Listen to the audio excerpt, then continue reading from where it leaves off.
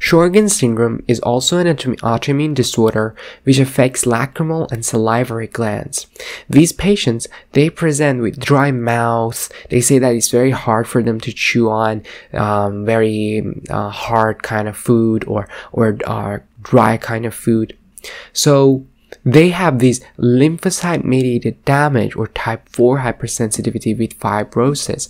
This is characterized by ANA, an anti-ribonucleated protein, anti-SSA and anti-SSB, two types of Sjogren. The classical presentation, this is a middle-aged woman with dry eyes and dry mouth, accompanied by rheumatoid arthritis or systemic lupus erythematosus. And when we are talking about autoimmune disease, usually patients present when they have one type of autoimmune disease. They are very likely to kind of develop another type.